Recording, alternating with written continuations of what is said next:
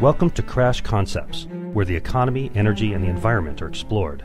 Up next, fresh ideas and insights into the factors that are driving the world and shaping your future.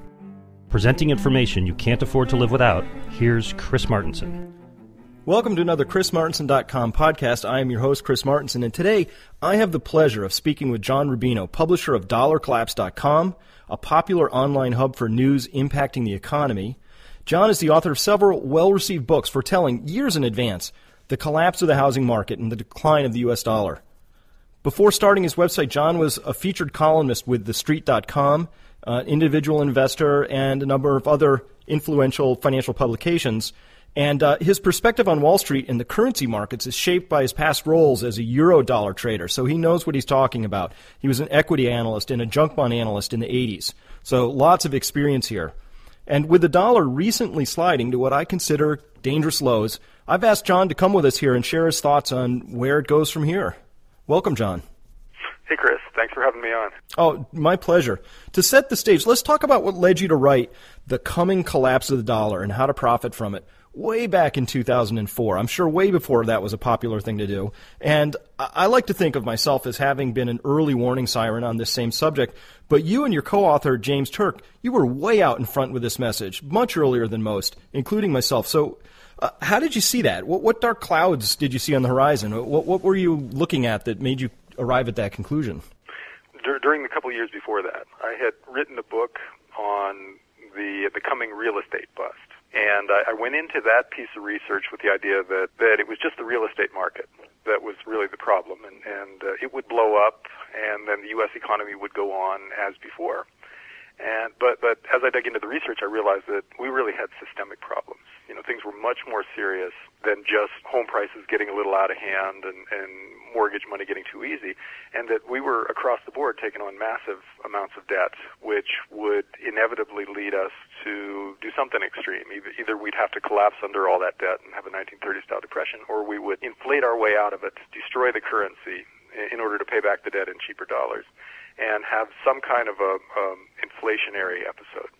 And I had known James Turk, the founder of Gold Money, because we'd done a couple of articles together. I interviewed him and found him to be, brilliant and also a nice guy. So I approached him and said, hey, you want to write a book on gold and the dollar and stuff like that? And he said, I would love to, but I don't have the time to do it. And I said, well, together we could do it. And he liked the idea, so we worked out a deal. So a lot of the writing is mine. A lot of the really deep ideas in that book are his, of course. Mm-hmm. And so we spent the next year basically putting that book together. And the timing was a little bit early, but only by about a year or so, because it came out in 2004, and the dollar went up for the year after that. And so had it come out a year later, it would have been perfect. But even so, gold was like $400 an ounce at the time, and silver was $4 or $5 an ounce. And so in the ensuing 6 or 7 years, most of the ideas in the book have come true. We have been inflating away the dollar in order to pay off our debts, and that has been causing precious metals to go up, which is to say that precious metals have held their value while the dollar's been going down. And so you get much higher gold and silver prices today, and a much weaker dollar, and a process that is really just begun. The U.S. has done nothing to manage its finances in the meantime. Things have actually gotten a lot worse. And we've clearly made the decision to try to inflate our way out of all of our debt. So going forward, I know there are a lot of other things going wrong in the world, but just looking at the U.S. finances would be enough to lead you to say that the world was headed for some kind of a catastrophe. Because when the biggest economy that is the issuer of the world's reserve currency is doing stupid things on this scale and clearly trying to destroy its own currency, you get a global crisis out there somewhere. And that's really what we're looking at now. Yeah, if you'd told me, John, if you said, Chris, this is 5 years ago, you said, Chris, we're going to get to a point where U.S. Treasuries are going to be at about the 3.4% range, and the U.S. government's going to be running its third consecutive multi-trillion-dollar fiscal deficit. Actually, it's going to be $1.6 trillion. And the world hasn't sort of burst into economic flames. I would have said that's insane. It's not possible. Is any of this surprising to you? I mean, you saw the structural imbalances, you see the debt, and then you see the responses, and here we are. What's surprising to you in this story, and what isn't? Well, the general shape of the world right now is pretty much what seemed reasonable to happen at the time. In other words, I thought we'd get into a mess sort of like this, but the numbers are still shocking.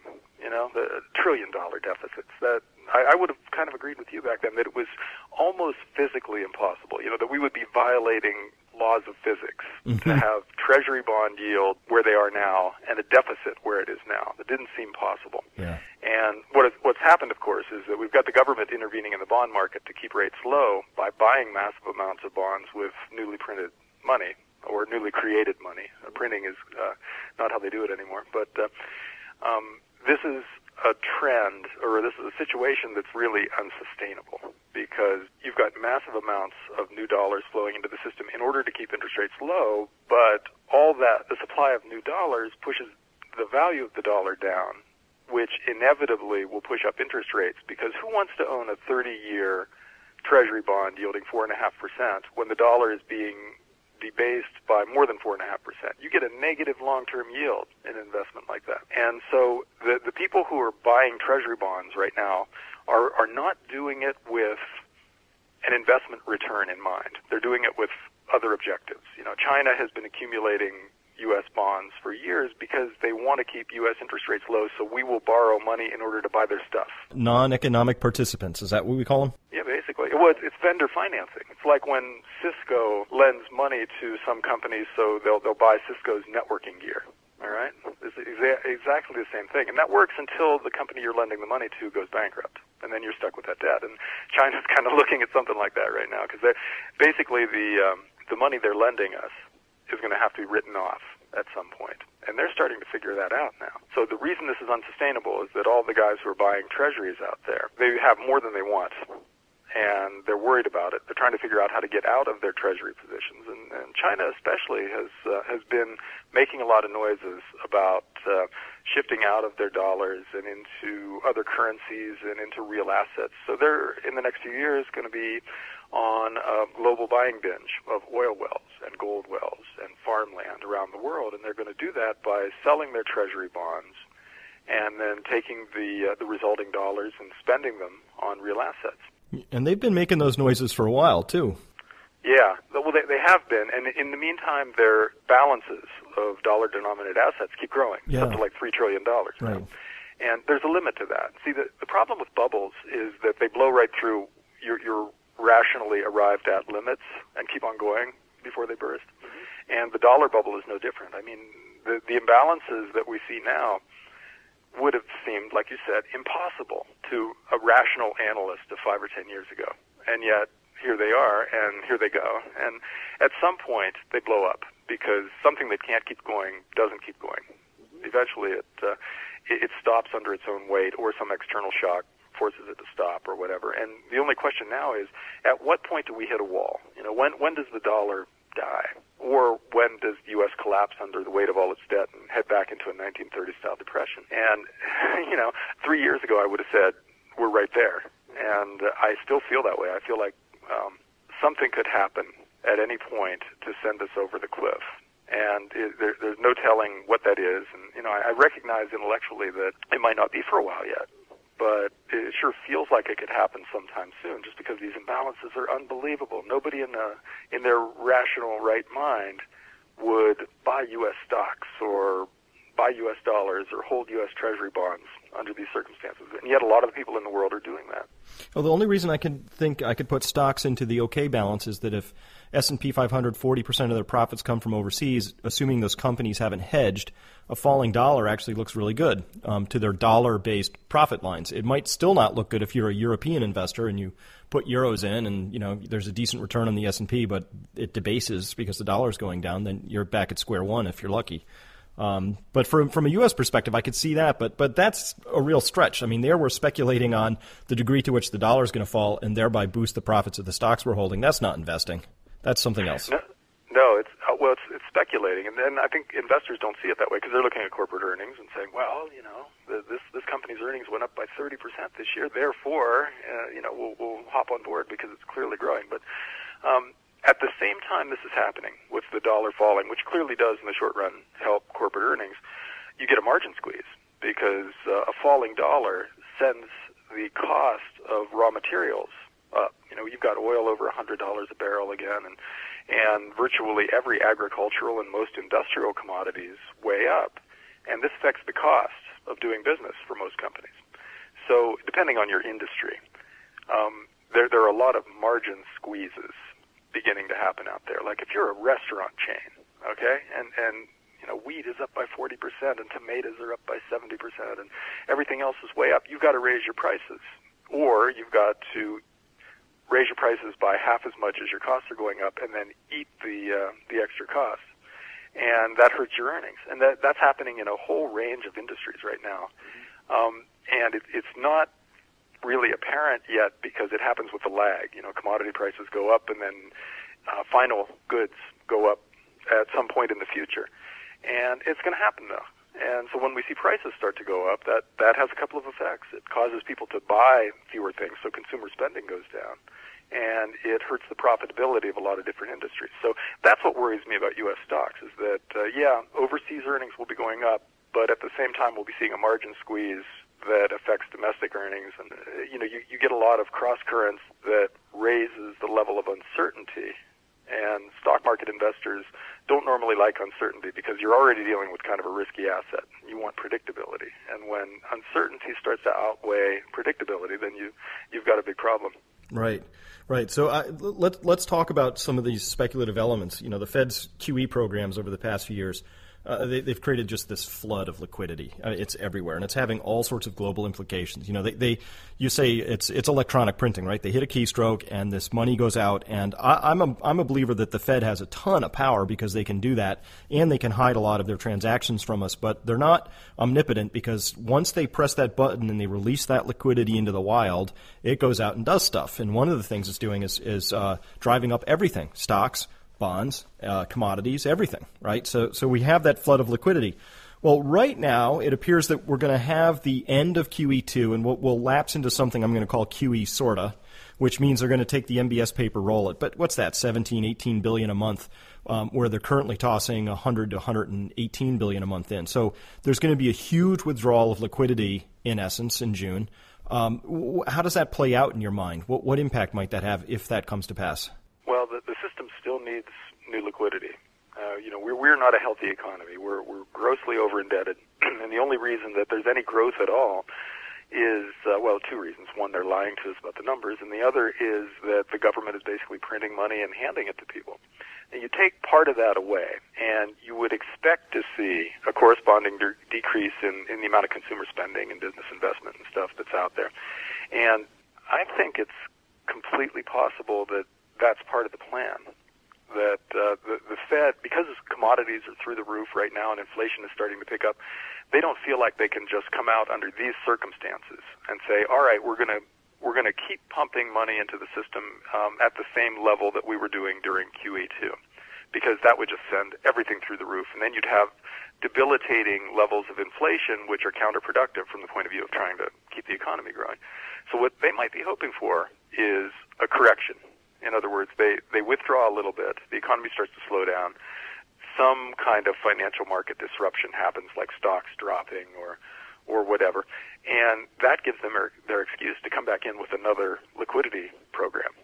Maybe it's QE3, maybe it's some other new thing that they come up with, but they'll find a reason and a method of pumping out new money because that's really their goal. I think they recognize that unless they depreciate the dollar dramatically from here, we'll never get out from under the amount of debt that we've taken on. So they know they have to do that, but they have to do it in a way that isn't counterproductive. So that might be giving them a little bit too much credit for foresight, but it wouldn't surprise me at all if that's one of their contingency plans, and that's actually what they're hoping for. Yeah, I'm in agreement that the United States faces a fiscal emergency that can really only be solved, and I'm putting air quotes up around that word right now, solved, by having a much, much weaker dollar. And of course, they go out and give lip service to the fact that we want to have a strong dollar, but they're, they have to say that.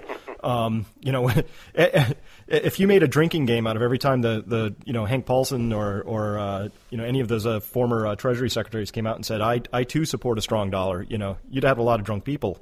Because they were always saying it, but it was clear that that's not what they were after. And in fact, there's no way at a larger structural level that this can be solved through again, air quotes, solved through anything other than a weaker dollar. But guess what?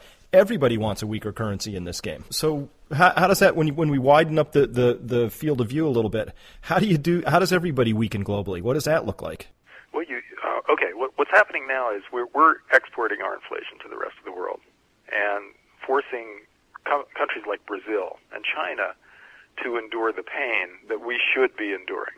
So, Brazil's interest rates are like 12% right now. And China is doing something new every couple of days to scale back bank lending and spending domestically and everything. So they are countries where a big part of the population makes just, a few dollars a day, and rising food and energy prices are devastating for these guys. And they don't really control the global price of energy and food, yet they're having to endure the pain of slowing their economies down and throwing people out of work and having them have to spend more and more of their money on food and energy.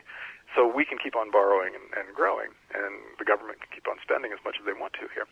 And that's unsustainable, because at some point these countries are going to say, no, we want our currencies to depreciate too.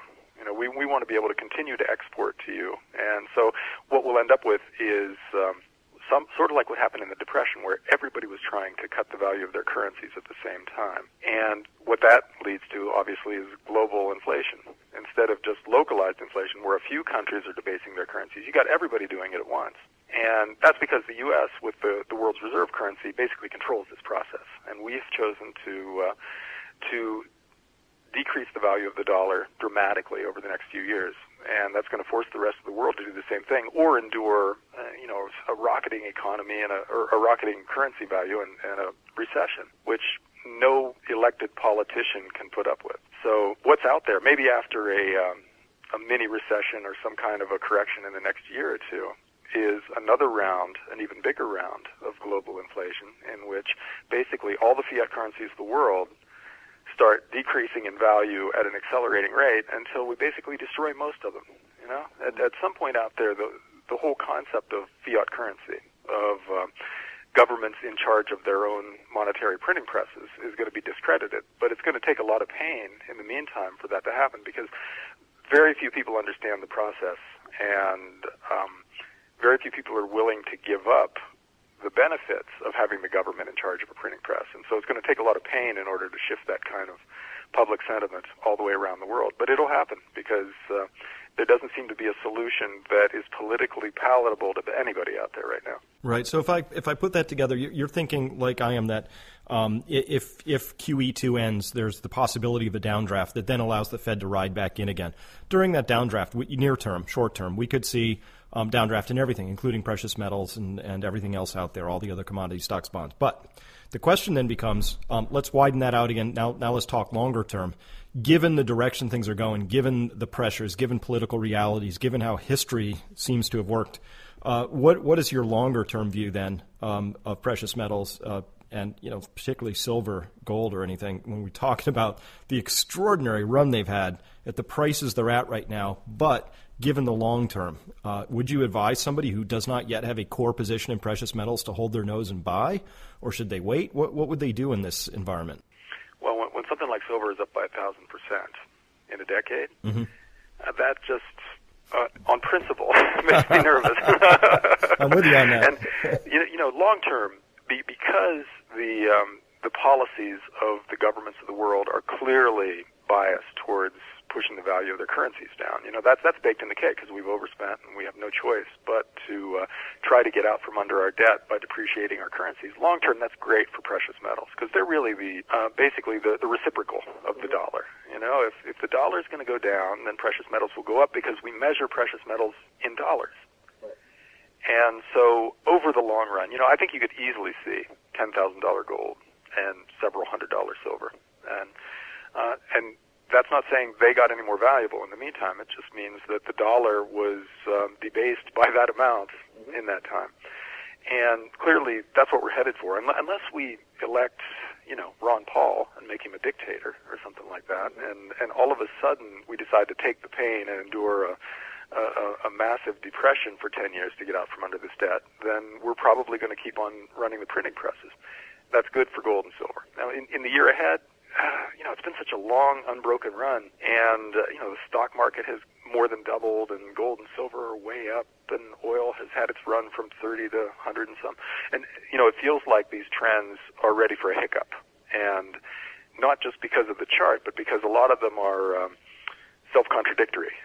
When oil gets to a certain point, it chokes off consumer spending because we're spending all our money just to get to work, and that doesn't leave anything else for restaurant meals and stuff like that. So the economy starts to slow down, and then that impacts the stock market, and you head into a recession.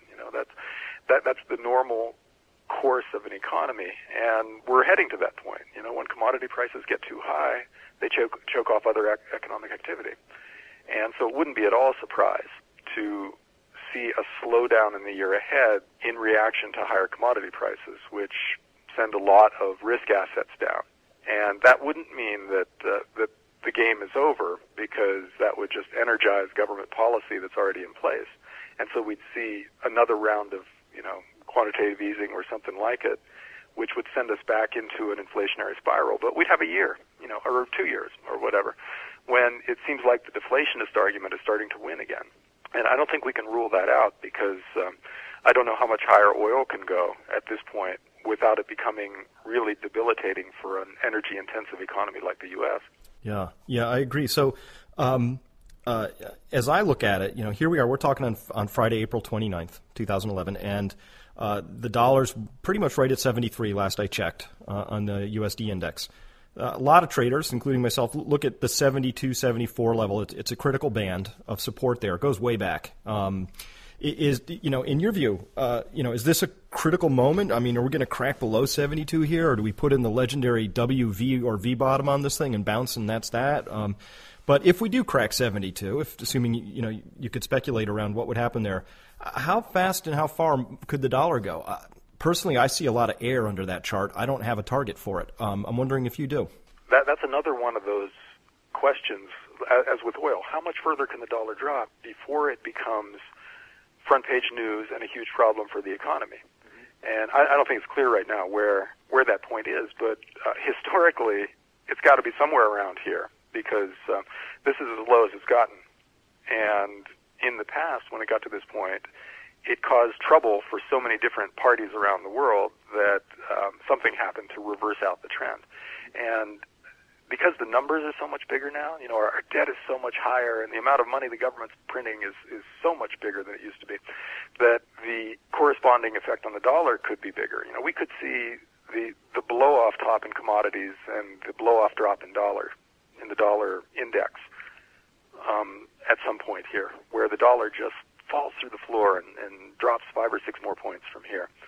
And or we could see it bounce off its long-term resistance level, and the trouble begin now, and something happen to make the dollar go up. I don't really have an opinion about that, except to say that a lot of these trends are reaching the point where they're starting to cause more trouble than the system can bear, and so they've got to be reversed out. And the dollar is one of the big ones. Yeah, it's, once upon a time, way back when, don't want to date myself, but people used to look at the M's and follow monetary policy. It was important.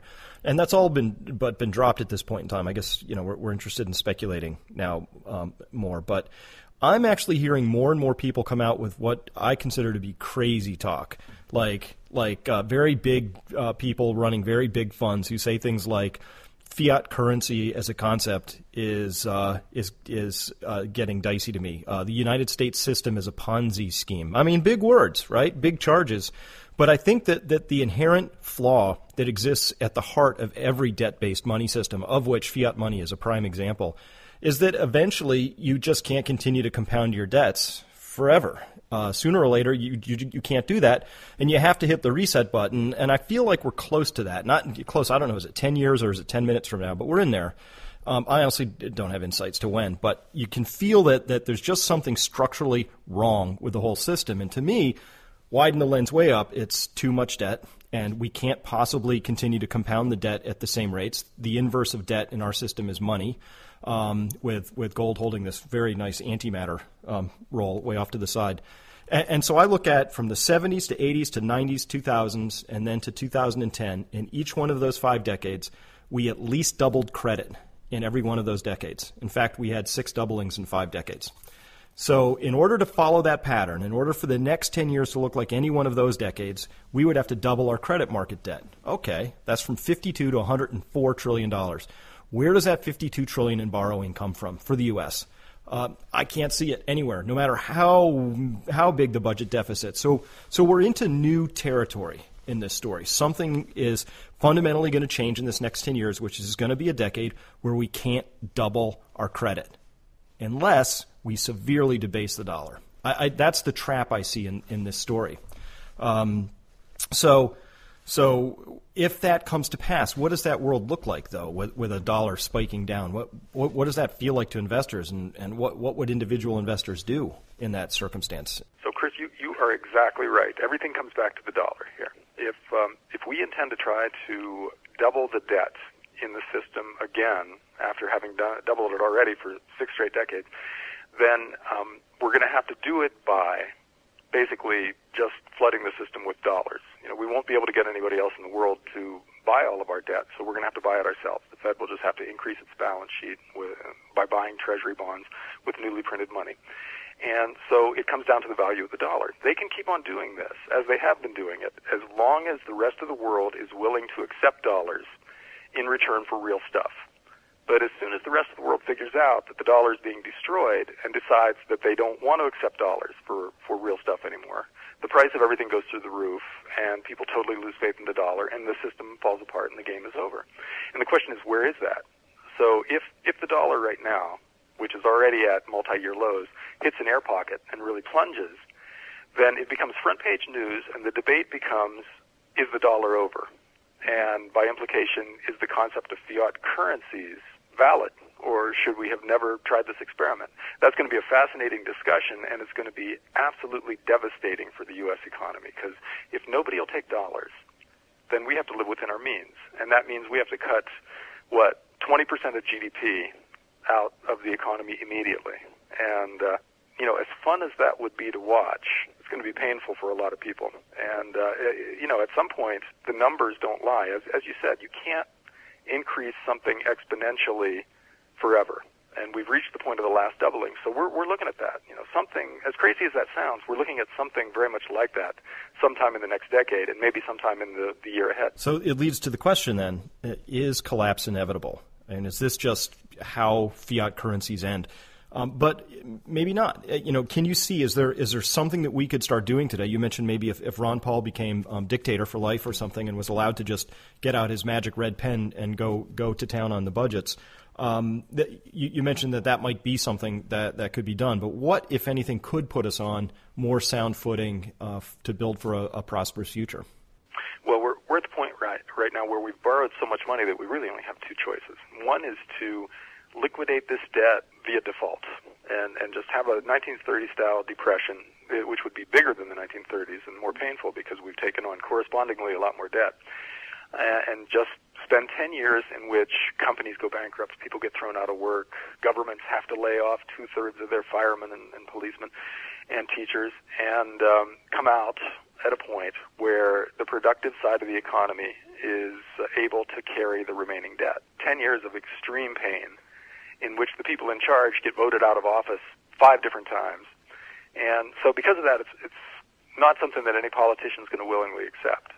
So the only thing left for these guys, if they want to keep their job, is to try to keep the game going. And so no, to answer your question, I don't think there's a pain-free solution. We've taken on all this money, or all this debt, and we have to get rid of it somehow. So either we have to find a way to carry it, which is going to involve immense pain, or we have to repudiate it, which will be even more painful in the short run. And that's it. That's our decade, and I think it's really instructive, too, that you and I can kid around about making Ron Paul a dictator, because that's the kind of thing that you see in big financial crises. You see people just throwing up their hands and going, listen, I don't care about my civil rights, just save me from this catastrophe. And so you get Hitler or Napoleon or any number of other dictators who have come into power during financial crises. And, I hate the idea that the U.S. and the baby boomer generation in the U.S. in particular has brought us to this point, but that might be what we see in the future. We're going to demand strong leadership from people, and the hell with civil rights, because we're so terrified by what we're seeing. Everybody around us losing their jobs, losing their livelihoods, and kids starving and stuff like that, which is the inevitable result of taking on this kind of debt. And so I think the decade ahead could be an economic mess for sure, but it could be a political mess too, and that's terrifying. I have two young sons, and the idea that they're going to grow up in a world like that where you have political turmoil, and then which usually leads to some kind of crazy war that we never would have thought of doing otherwise. And they're going to be at draft age at that time, and so I'm terrified for that part of our future, and I don't see any real clean alternatives to it. Well, it's a personal fear, and I will consider it a personal failing of mine if we go to a resource war with China, and my kids get drafted. I've got 3 kids who are all getting to that age, and we might do that simply because it's easier for a politician rather than look in the mirror to look across the border and say, "There's our problem right there, those guys." And we've had precious little introspection about the fact that we have been living beyond our means. And in my world, you live beyond your means for a while, you live below your means for a little while, and it all balances out. So long as we're unwilling to do that, we risk just driving and living beyond our means until we hit a wall of some kind. And so, quickly, I'd like to talk to you about that, because my response to that was that I ended up moving to a more rural community where I figured the people, the resources, the skill sets that existed here might offer more advantages in a future where who knows, the economy might not perform like I expected to. It might fall apart substantially in certain ways, or even completely. I don't know. That's what I did, but I understand that you moved to a more rural community as well, and I'm wondering if it was your research and your analysis that led to that move. No, it actually wasn't. We're in Idaho, in a town of about 20,000 people, and we moved from back east out here basically because I wanted to be in a place where I could ride my bike for 2 or 3 hours a day if I wanted to, and there are rivers around here, and everybody fishes, and everybody has a boat, and that's the lifestyle that I aspire to once I don't have to work as much as I do now.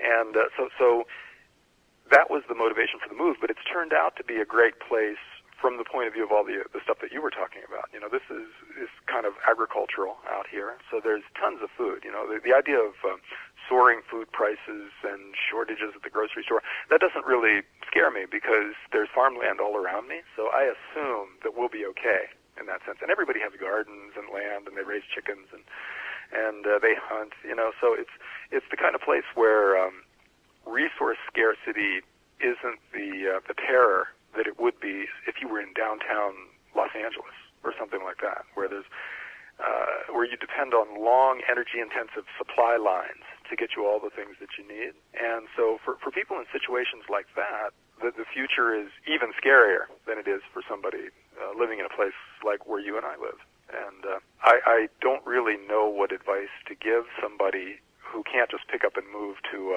an easier, safer place, because most people can't do that. So you're wedded to your city or your town because of your job or your family or whatever, and so you've got to deal with things as they are. And so, some food supplies in the basement would probably be a good thing, just from a peace of mind point of view, and maybe some foreign real estate or something like that. There's a concept that James Turk has been talking about forever, called the last plane account, which is back when he was an Asian banker. They used to set up accounts for people where they would move some money overseas, so if things just spun completely out of control and you had to take the last plane out before everything devolved into chaos, you would be able to live your life wherever you went to, because you would have a bank account or some land or whatever in another place, and so you wouldn't be destitute. And that might be something for Americans to start thinking about now. We need to move some money overseas, just because when huge financial crises hit, a lot of the time they're accompanied by capital controls, where governments just decree that nobody's allowed to move money outside the country. And confiscations. In the 1930s, they took away everybody's gold.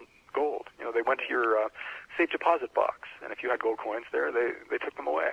And they made you a criminal for refusing to do something like that. And so we might not see that again, but we're liable to see some modern variation of it. And so it's probably wise to have some money beyond the reach of the IRS.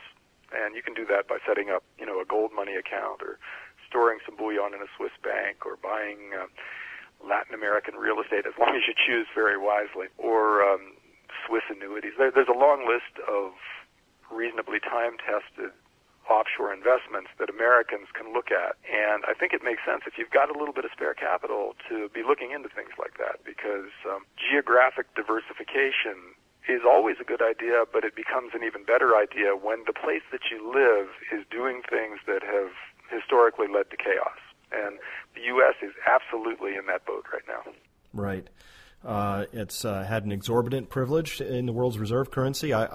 It's never the change that scares me that much. It's sort of the pace and the scale of it. And so my concern is centered around the idea that with everything hardwired and fiber optically connected at this point, change can happen a lot quicker than it used to. You know, they say Rome didn't fall in a day. That's true, but, you know, don't forget they had to send notes by pony. You know, it took time. These days, you know, we watch like just how rapidly like Greece's economic situation has devolved. It's, you know, to me that's light speed. You know, 1 month we're okay, 6 months later we're absolutely trolling the bottom of the interest rate barrel here. That's shocking, and so that's the kind of pace of change that I think could be really quite disruptive. If I guess when finally the economic reality of the U.S. catches up, you know, can't kick the can down the road any further. Interest rates sort of leave the grasp of the Federal Reserve and go do what they're going to do. And the Fed has historically been a market follower, not setter. So someday the market will set different rates for us. And boy, everything changes. And it could be really, really fast. And by fast, again, I'm talking, you know, within less than a year. That's fast to me in these sorts of things. Yeah. Oh, you're absolutely right. I mean, it could grind on for a long time, but it could just be one of those instantaneous things where something happens. The dollar, interest rates, or oil prices, or something just goes the wrong way too quickly, and everybody panics. And then everybody finally grasps reality, and it's game over. And that happens with currencies. You know, the Weimar Republic, hyperinflation that we hear so much about still, was just like 2 years. They completely destroyed their currency in the blink of an eye. And the same thing could happen to us, not because we cranked up the printing presses beyond what they are now, but because people figured it out and just instantly lost faith in the U.S. dollar. And when something like that happens with like you said, instantaneous global communications, you have everybody hitting the sell button at the same time in one global market, and game over. And yeah, we could see that very easily. So, it could be this long, drawn-out thing, or it could be faster than we can believe when it happens. And there's no way to know ahead of time. Right. So my personal motto is I'd rather be a year early than a day late on those things, right? And absolutely. You need to be there with all of your investments in place when something like this happens, because you may not have time to adjust when it does. Absolutely. So for me, you know, one of the reasons I tell people to get physical gold in your possession, not GLD tracking trust or any of that other stuff, actual physical gold, is because when you analyze it and you look at how much gold is available for investment, that is, it's not monetary gold tucked away in a central bank vault, which is, you know, you can't get to that stuff. So of what's left, compare that to the amount of investment money out there, and it's just minuscule. I mean, these are just, you know, two very different sized blobs. And so, you know, just recently, the Texas Teachers Pension Fund put $1 billion into gold. Everybody's like, oh my gosh, $1 billion. I think that plan is managing 80 or 90 billion. So it's, you know, less than 2%, you know, 1.5% of their assets. I think if they were going to run a really fully diversified portfolio, they'd have 20% of their assets in gold, right? So, okay. Start multiplying that number across all the pension funds and big money that's out there, and you have to come up with a very different price for gold. And by the time that starts happening, I think the average person's ability to get their hands on it will be difficult. Not that it'll be impossible. Of course, you know, money, you can always buy something for any price, but the price will be chasing up so rapidly, people will be psychologically unable to pull the trigger, and eventually it'll be out of reach. That's what I mean by can't get it. Yes, and we've seen episodes like that lately. Remember when nobody could get silver coins? They just disappeared for a while. Yes. And that was that was during the not quite as steep part of the upslope in silver prices. It was just, there was a supply disruption. You couldn't buy silver coins.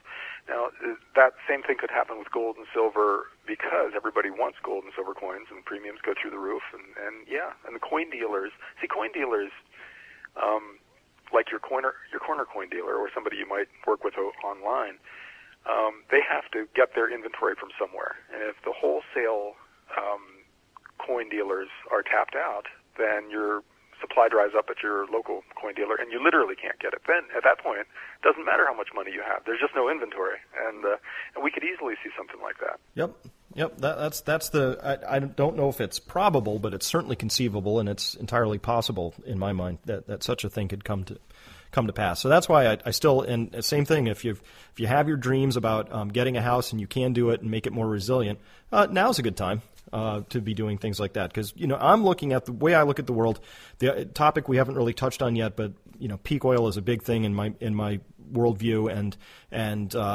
all the data is just absolutely scaring me right now because, Saudi Arabia is supposed to be pumping X, they can allegedly pump Y, but it turns out they're actually pumping D, and they can't explain why. The market's oversaturated. Really? With Brent at 123, are you sure the market's saturated? There's just crazy stuff going on out there, and I think that, again, perception is everything, and when the perception of where we actually are in this energy story is suddenly okay for people to recognize on the international stage, we will have a moment, which will be very rapid again, maybe a matter of months, where we will look back on it and go, wow, that was before peak oil recognition on the international stage, and that's after. Before, all these sorts of things were possible, and that was the cost of oil. And after, all these things became impossible, and this is what we had to start doing, and that was the price for oil. And so, but these perceptions now can shift really rapidly. It's a global game, and I see those as risks that we need to mitigate and in our lives as best we can, because this is going to be an incredible period of adjustment and possibly disruption is how I'm looking at this.